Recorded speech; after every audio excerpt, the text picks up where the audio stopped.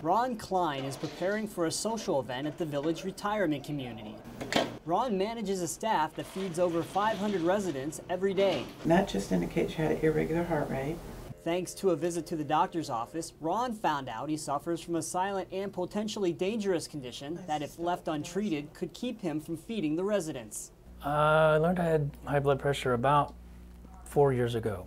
I went to the doctor for something else, and they took my blood pressure, and it was 232 over 121, I remember. Now Ron is enrolled in a University of Florida study that will help researchers better understand how genetics play an important factor when physicians prescribe high blood pressure medications. One of our goals with trying to find the genetic markers is that we might be able to use that information to find really the best medication for a person from the beginning. Dr. Julie Johnson received a $10.62 million grant from the National Institutes of Health to lead a multi-center study. Researchers want to know why some high blood pressure medications work well in some people and why some don't work well at all. We think that that would increase the number of people who actually take high blood pressure medicine because they would, the right drug would be found for them more quickly.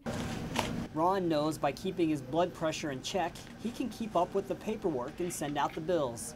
I feel confident that I have this problem under control. At the University of Florida, I'm Chris Bilowich.